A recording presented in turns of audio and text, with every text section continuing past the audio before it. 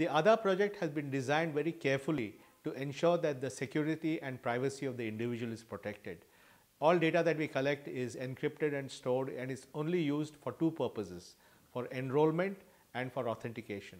So I believe that it's a very, very empowering project and people are going to benefit hugely from it with the necessary protection of their security and privacy. See, Aadhaar is a number to identify a resident. It is not a proof of citizenship. So anyone who's a resident in India gets the number. Establishing citizenship is a different process that is done by a different ministry, and this is only about making sure that a person has a single unique identity.